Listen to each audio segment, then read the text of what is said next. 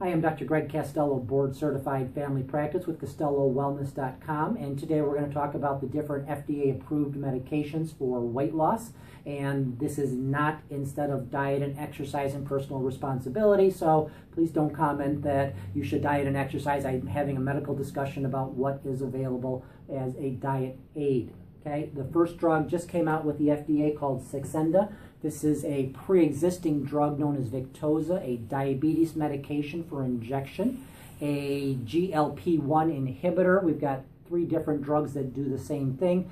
They decrease the emptying of the stomach, so the food sits in your stomach longer, you stay full longer. It also sends a signal to your brain to cause satiety or tell you to stop eating. We have weight loss absolutely established with this class of drugs, including Byetta and Bydureon and Victoza, and the manufacturer has gone to the FDA and got a second indication and actually available for use for weight loss regardless of diabetes. It's a higher dose, 3 milligrams, as opposed to the maximum 1.8 milligrams with Victoza, so it may be a little bit more effective than the pre-existing Victoza. It likely will not be covered by your insurance because it is a diet drug, not a diabetes medication.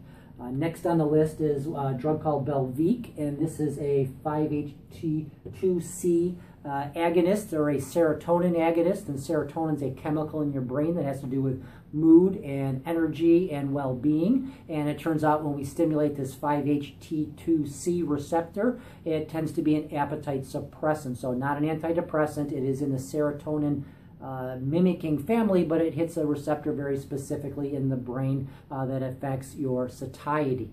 Next is a drug called Xenical, also available over the counter as Alli, A-L-L-I. This is a fat blocking medication, and when you eat fatty foods, you normally absorb them and calories in your body. When you take this medication, fat is not well absorbed, and it passes through the GI tract undigested, and you have some oftentimes terrible symptoms of oil leaking and passing stool when you pass gas, and uncontrolled diarrhea because you have oil. When your great-grandma used to use castor oil to clean you out, castor oil is a non-absorbed oil, so oil in, oil out. When you take this medication, similar concept, oil in, oil out. The more oil you eat, the more oil you leak or lose out the bottom. The one benefit of this medication is if you do take it, you have to adhere to a very strict low-fat diet, and if you do, the side effects are minimized, and that more than anything else probably can cause weight loss as opposed to the actual amount of oil that you're not absorbing because it becomes intolerable in moderate quantities of oil. Next, we've got Phenternine. This is a stimulant amphetamine medication. So Phenternine, methamphetamine, amphetamine, these are all stimulants. They make you jittery and shaky and nauseous and lose your appetite. This is a prescription version of that. It can raise your blood pressure. It may have heart attack and stroke risk as a side effect. Another drug called Meridia, which was very similar, was taken off of the market because of the potential heart attack risk.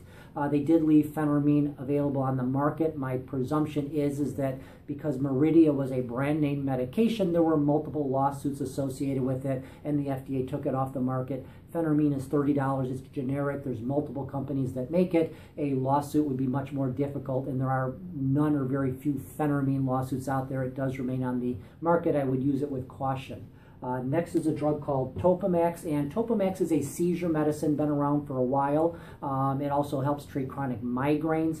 It's well established that when you take this medication, it decreases appetite, and in fact, that can be a limiting side effect of the medication. If you are underweight and take the Topamax, you may not be able to tolerate because of the weight loss.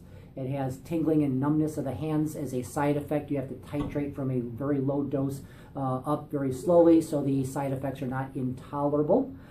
Interestingly, there's a new combo medicine called Quizmia, and this is Topamax and Phenternine put together 2 in 1. A new drug, relatively expensive because it is a brand name drug. It has been tested and FDA approved, so the combination probably is okay.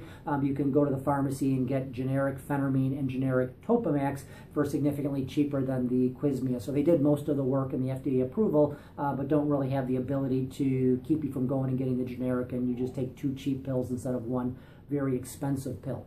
One last prescription drug called Acomplia. It's a cannabinoid type 1 receptor blocker, so it's the opposite of marijuana, and it's established that marijuana stimulates appetite and hunger. In fact, we give cannabinoids to people that have wasting diseases like AIDS or cancer to stimulate their appetite. This is the opposite. It blocks that cannabinoid receptor, and it causes a weight loss or anorexia effect to it.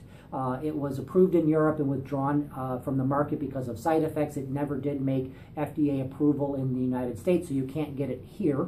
What's interesting is that it actually may be a good smoking cessation drug, and the company Sanofi is actually doing trials right now as a smoking cessation, so they'll have to prove two things before we would see it in the U.S. One, that it actually helps you quit smoking, and two, that it actually is safe enough to be accepted. So we may see this in the future as a smoking cessation, different than Chantix or Wellbutrin, as a new type of drug for weight loss, but it has to be effective and it has to be safe, so that we'll see.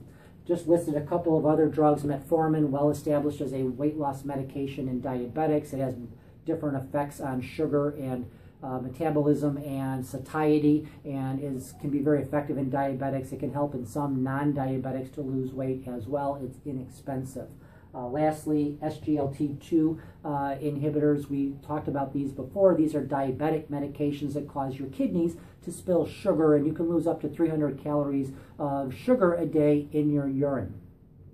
Can be effective for diabetics and non-diabetics. It only has the approval for diabetes. It does not have a weight loss approval, but that may be coming in the future. The major downside to the medication is because there's sugar in your urine, that there's an increased risk of yeast infections and urinary tract infections because the sugar feeds yeast and bacteria. So this is a list of the available medications, on-label and off-label, available for weight loss. It is not a substitution for diet and exercise. You always got to do that, but as a supplement or add-on, these can be helpful, especially if you're a diabetic. The diabetic medications treat your diabetes and the metabolic abnormalities that can contribute to your weight gain. Dr. Greg Castello, thanks.